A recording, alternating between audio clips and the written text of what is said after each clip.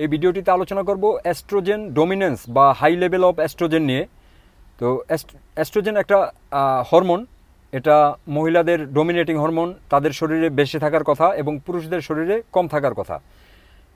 এখন এই হরমোনের মাত্রা যখন বেড়ে যায় তখন বিভিন্ন ধরনের সমস্যার সৃষ্টি হয়। এটা বেড়ে যাওয়ার ফলে পুরুষদের শরীরে কী ধরনের সমস্যার সৃষ্টি হয় এবং মহিলাদের শরীরে কী ধরনের সমস্যার সৃষ্টি হয় এবং এটা বেড়ে যাওয়ার পেছনের কারণ কী এবং সমাধান কী, এই টোটাল বিষয়টা নিয়ে আলোচনা করব। তাই প্রত্যেকটি পার্ট দেখে ব্যাপারটা বুঝতে চেষ্টা করবেন। তো আসুন প্রথমে মহিলাদের শরীরে এই এস্ট্রোজেন কীভাবে সমস্যার সৃষ্টি করে আর কীভাবে এটা আসে সেইটা নিয়ে আলোচনা করি।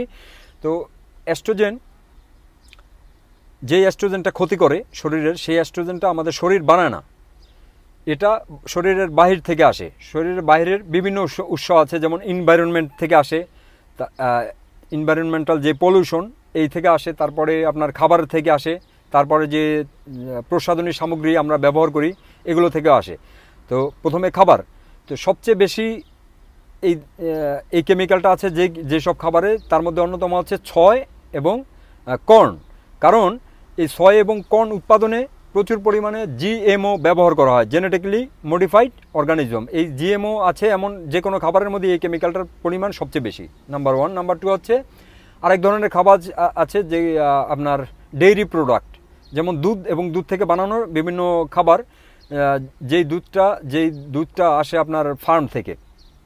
তো এর কারণ হচ্ছে ওই সমস্ত গরুকে যেই ধরনের এই কর্ন এবং সয় এগুলো হচ্ছে তাদেরকে বেশি খাওয়ানো হয়, আর এবং কর্ন এবং সয় হচ্ছে আপনার ওই কেমিক্যালে পরিপূর্ণ।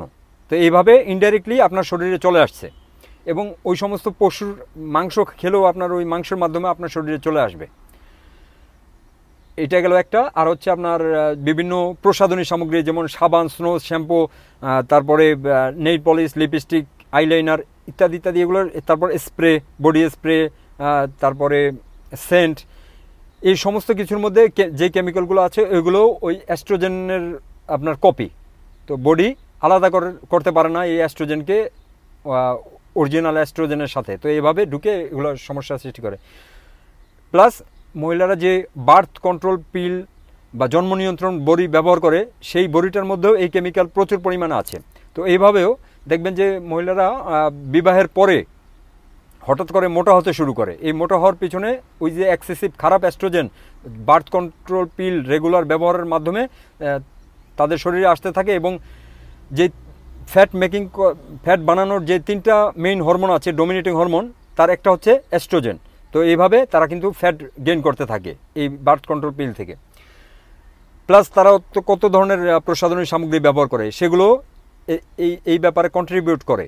তো এখন বুঝতে পারছেন যে মহিলাদের ক্ষেত্রে এইগুলো কীভাবে সমস্যা করে। তো সলিউশন হবে ঠিক সেম, আপনার যেই জিনিসগুলোর কথা বললাম ওগুলো থেকে বিরত থাকা, প্লাস যেই কেমিক্যালগুলো অলরেডি শরীরে আছে এগুলোকে সরিয়ে দেওয়ার জন্য ক্রুসিফারাস ভেজিটেবলস, যেটার ছবি আমি স্ক্রিনে দিয়ে দিচ্ছি, এই ভেজিটেবলসগুলো বেশি খেলে এগুলো শরীর থেকে ওই খারাপ এস্ট্রোজেনকে শরীর থেকে বের করে দেবে।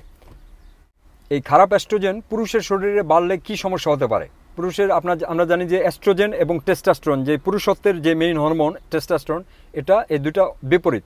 একটা মহিলাদের যদি টেস্টোস্টেরন লেভেল উপরে যায়, এস্ট্রোজেন লেভেল নিচে চলে যায়, আবার এস্ট্রোজেন উপরে গেলে টেস্টোস্টেরন নিচে চলে যায়। তো আমরা দেখতে পাচ্ছি আজকাল অনেক পুরুষত্ব সংক্রান্ত অনেক রোগের পরিমাণ বেড়েই চলছে। প্লাস আপনার বাচ্চা হওয়ার নিয়ে অনেকে ভুগতেছেন, সন্তান জন্মগ্রহণ করতেছে না। তারপরে সেক্সুয়াল ডিসফাংশন বিভিন্ন ধরনের বেড়েই চলছে। তো এগুলোর সব কিছুর পিছনে এইটা একটা কানেকশন আছে যে পুরুষের শরীরে পুরুষের যে হরমোন থাকার কথা, যেটা টেস্টোস্টেরন, সেটা কমে গিয়ে এস্ট্রোজেন বেড়ে গেছে। তো বেড়ে যাওয়ার পিছনের কারণ যেগুলো, তো আগের মহিলাদের ক্ষেত্রে যেই কারণ, সিমিলার কারণ, এগুলো বিরত থাকার পাশাপাশি অবশ্যই ক্রুসিফারাস ভেজিটেবলস বেশি পরিমাণে খাবেন, যার ফলে শরীর থেকে এগুলো আপনার চুষে বের করে দেবে। তো আশা করি বুঝতে পেরেছি।